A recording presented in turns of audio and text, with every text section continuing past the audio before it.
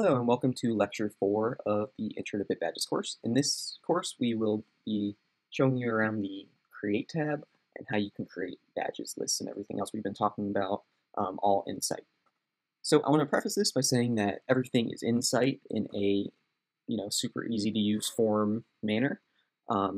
It requires no technical knowledge for most of the forms, such as like the badge list and so on, but it is extendable by people who do have technical knowledge. So for example, we have like JSON form inputs for if you want to do stuff on your own and add the JSON instead of just the more streamlined form user interface. So I mean, pretty much it's no code by default, super easy to use without technical knowledge, but with technical knowledge you can customize it further and have a lot of options there. So let's get into it. Actually, before we get into it, let me just also say that a lot of the current industry is smart contract based with blockchain and crypto. So this might be a kind of refreshing point of view because you no longer need to create smart contracts for every individual token or badge or whatever you're trying to do. It's all here in the site, no code by default. So, okay, now let's get into it. So we'll create a badge collection as opposed to an address list here. So every badge has a manager or can have a manager, which can execute certain permissions.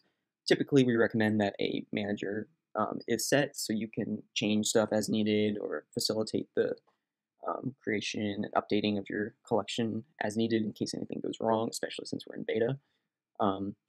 This can be turned off at any time, and all the individual permissions can be turned off at any time, but we do recommend that you do have one, at least for now. So I will enable all permissions, but they're soft enabled, so they can be disabled at any time. Let's add 10 badges to our collection, and then here you can set certain metadata for the collection and the individual badges themselves. So the collection is kind of the parent entity, so the collection will have its own page, and it can, but then each badge will also have its own page and have its own metadata too. So sometimes, or typically, these might be the same. So the collection of badge metadata might be the exact same, but you might also customize one versus the other. So let's go through and let's just add some initial customization options.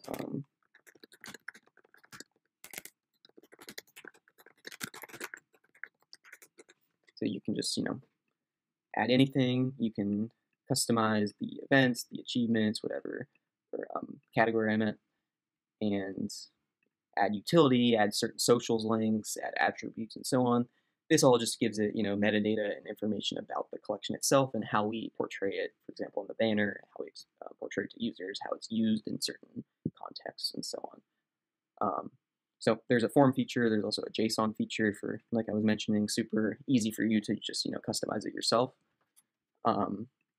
The batch apply feature will also be pretty useful for you. This will batch apply it to all badges. So in this case, we'll batch apply our collection metadata to all badges. And as you see here, all the badges now have the same metadata as the collection. And you can do this per field, you can do this per specific badges and so on. So it's an easy way to batch apply metadata wherever you need. So we'll just leave it as this. Actually, let's just set the category to other so it doesn't show up under events. And so you can see here, we can reverse apply it. Now it's showed as other here too. The next thing we want to focus on, or the next decision we have to make, is balances storage. So we'll go into detail on this in the second course, but you can store your balances on-chain. So this is kind of the typical way you might think about it, where everything requires an approval, sufficient balances on-chain, and transferability is defined on-chain. However, for certain use cases, you might want to define it off-chain and, via a centralized server or some other method. There are pros and cons to each approach, but ultimately, this is up to you and how you want to implement your collection.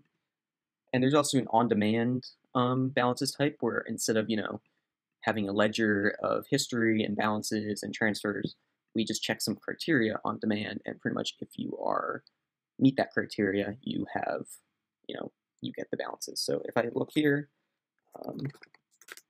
Let me just go back to the BitBadges site, and you can see that once it loads,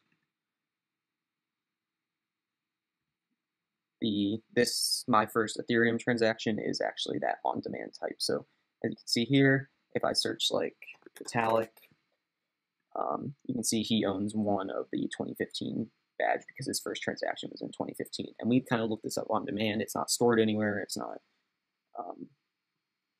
It's just checked on demand, and we'll get into that in the second course. So let's just set it as on-chain for now. You can have incoming approvals, so instead of just outgoing approvals, you can either block certain users from transferring to you, so you can make your collection opt-in only, maybe for regulation purposes, such as KYC requirement, proving that the user actually initiated the transaction, or you can make it open to like airdrops and stuff like that. So next we have the approvals. So all approvals are kind of the main thing with on-chain badges. You can customize all the criteria needed to transfer badges from the on-chain. So as you see here, we might have this where I just approve myself to transfer from the mint address.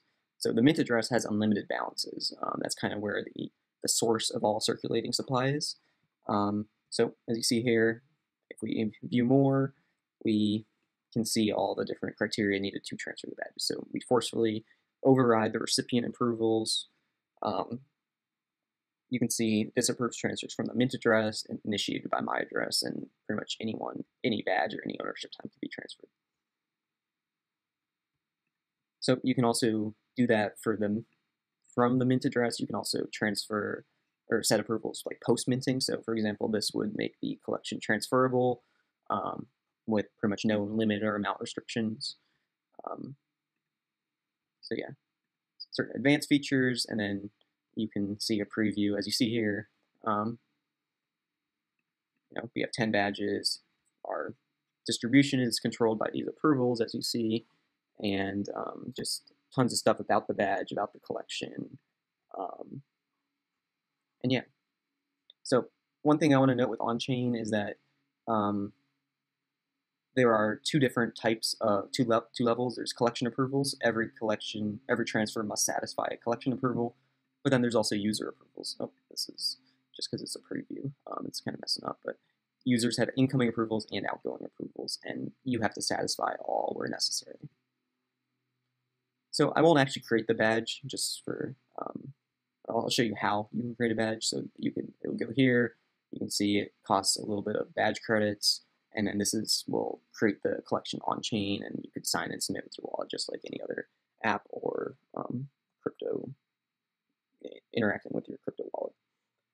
As you see here, you can see the actual JSON and verify the content hash and so on. So tons of neat features. Won't go into depth about all of them, but yeah, so that's kind of how you would create a badge. Similarly, if you want to create an address list, it'll take you through that form as you see here. We'll just walk you through this process. And lastly, also attestations. It's another simple form to create credentials, for example, like a diploma. Again, super easy to create, navigate, and so on.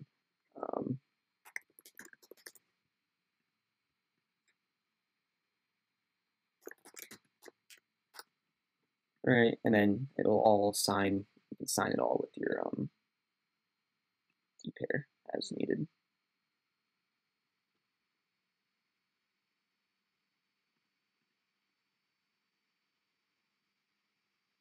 It's taking a while to load, but I'll just leave it as that. My computer's getting super overheated with the screen recording and everything. But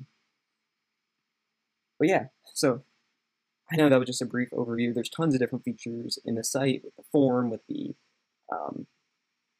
customization options. It's super easy to use. I keep reiterating that, but I just think there's a lot of, it's really cool, state-of-the-art stuff that we built. So yeah, I'll leave the rest as an exercise for you if you want to go explore the different what you can do with it, just go to the Create tab and check out everything